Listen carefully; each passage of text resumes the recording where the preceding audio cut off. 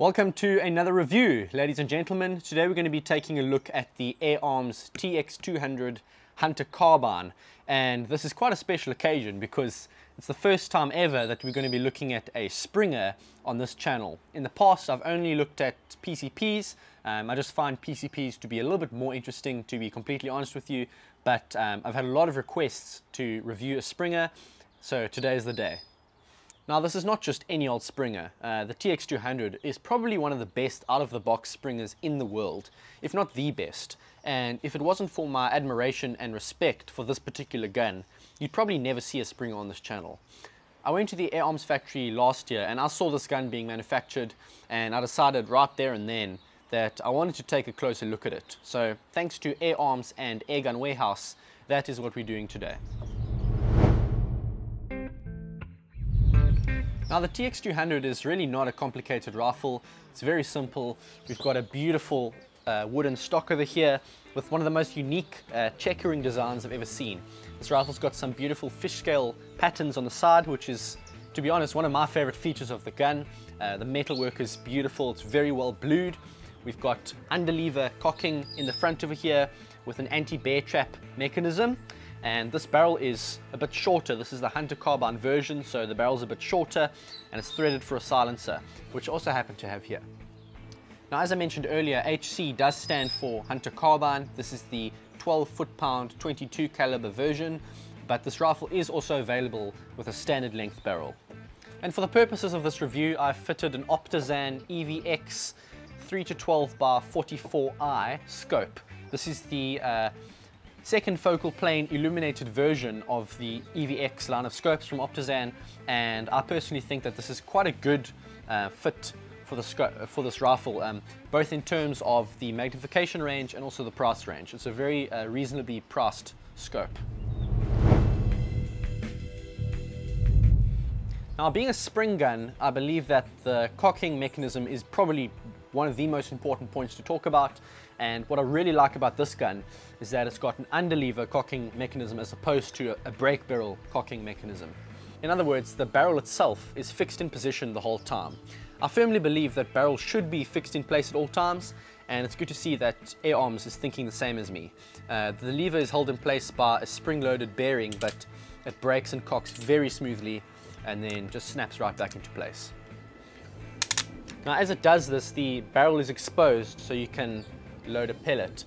And what's nice about this gun is that it has that anti-bear trap mechanism, so it's impossible to get your fingers jammed in this open space over here.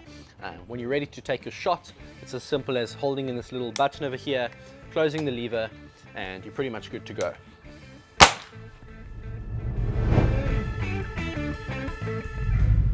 The trigger is really good. Actually, probably the best trigger I've ever felt on a spring gun.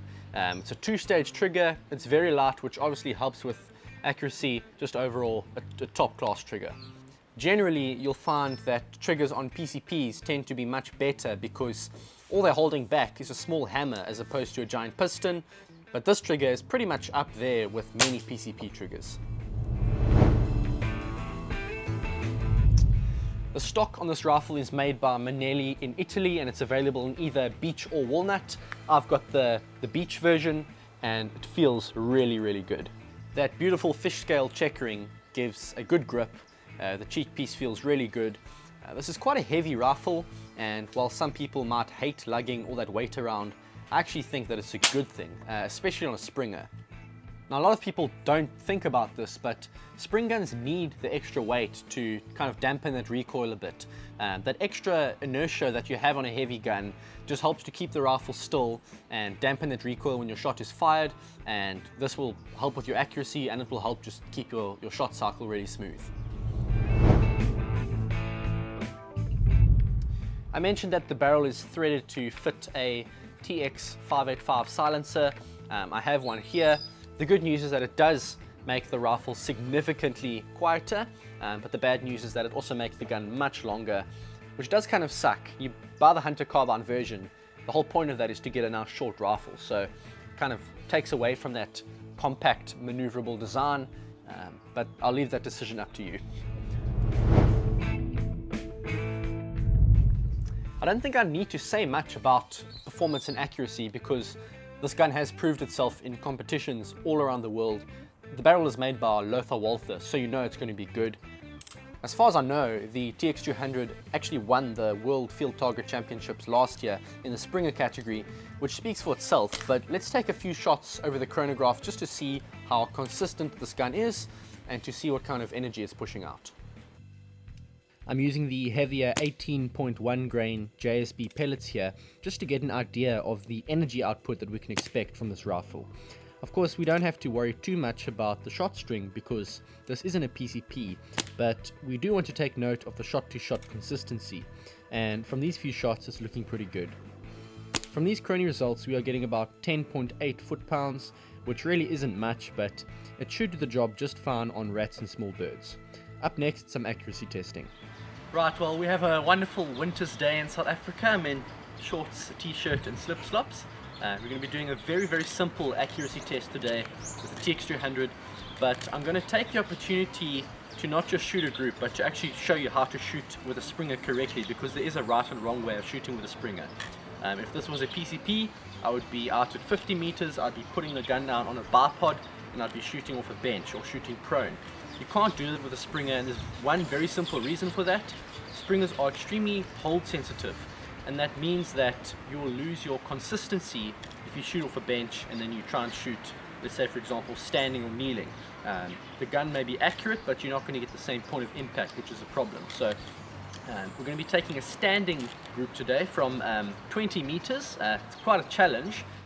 There's just a right and wrong way to do it. So basically, when you shoot with a Springer, you've got to let the gun do its own thing. You can't try and hold it tight, because you're going to get inconsistency then with the way that the gun recoils. So there's one way that people like to do it. It's called the artillery hold, where you basically just put your hand flat like this, kind of where the center of balance is, and when you take the shot, the gun will just recoil freely backwards and forwards like this. I like to put the gun on my fingers like this, and what this allows me to do is to put my elbow on my hip and use that as a resting point. It just makes you a little bit more steady. So let's take 5 shots at the target down range and see what we can do. Got the 16 grain JSB pellets. I know I did the chrony tests with the 18 grain pellets. I just wanted to see how many foot-pounds the gun was putting out, but to get a slightly flatter trajectory, we're going to be using the 16 grains for this. Let's get to it. There's a bit of wind today, but let's see what we can do.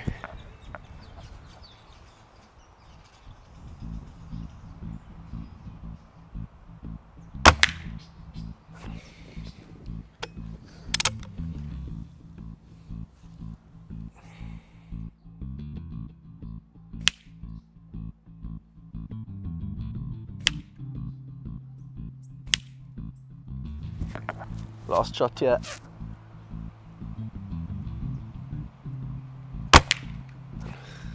Right, that looks pretty decent. Let's go check it out, shall we? Right, I am very happy with that.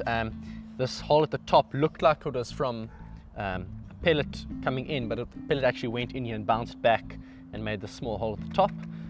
So these are my 5 shots here, either in or around the blue area. There was one that went straight through the bullseye.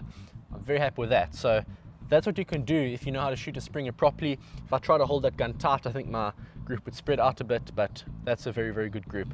I'd say that's probably about an inch or so, and as far as standing groups go, you don't get much better than that. So for those of you who told me that I'm losing my skill by shooting with PCPs the whole time and not with Springers, I hope that you can see that I can actually shoot with a Springer when I want to.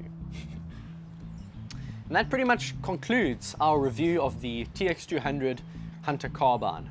I really do like this gun. Just because I haven't used Springers on the channel doesn't mean that I don't like Springers. I just prefer PCPs, but as far as Springers go, you're not going to get a gun better than this, to be honest. So if Springers are your passion, I've put links down below to different places where you can buy this rifle, and hopefully I'm going to get a chance to actually do a hunting video with this sometime. I'm really pressed in my schedule for the next few months, so I'm not sure if I'm going to be able to slot this in, but hopefully I can. Stay subscribed so you can be notified of future uploads, and hopefully I'll see you then. Thanks for watching.